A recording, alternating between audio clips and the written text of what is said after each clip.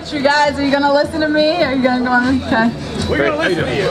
Good. Listen up, guys. This is a witness for Christ, and this is my heart. And it goes like this. Jesus' name is what brought my life change. I was always shifting, sifting the blame. But he stood up and called my sin by his name. Selfishness, lost in pride. These are the reasons he suffered, bled, and died. I tried to justify my actions, fill my life with everything that would be a distraction. But in my heart there was always dissatisfaction, always something lacking. I knew there was more I was meant to live for, but I also knew it wouldn't come without sacrifice.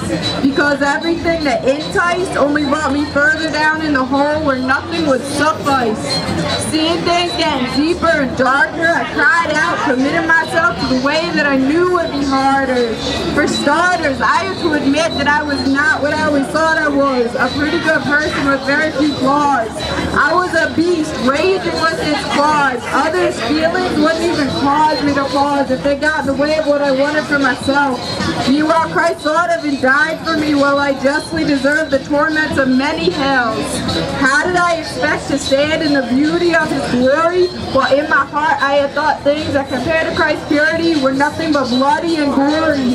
Surely I would have reaped what I had sown, but I now stand here free before you because I've been atoned, and Christ's blood alone is I washed clean. My dreams are now life because of what he's done for me. He exchanged my happiness, always haunted by death, for eternal joy. Yes, breath is down my physical lungs, but by speaking Christ's name it is in my tongue. Eternally my life has begun, my victory has been won in the only begotten Son. I urge you guys to have the same. Turn to Christ, be saved from hell, and live free from shame. Yeah! Praise the Lord.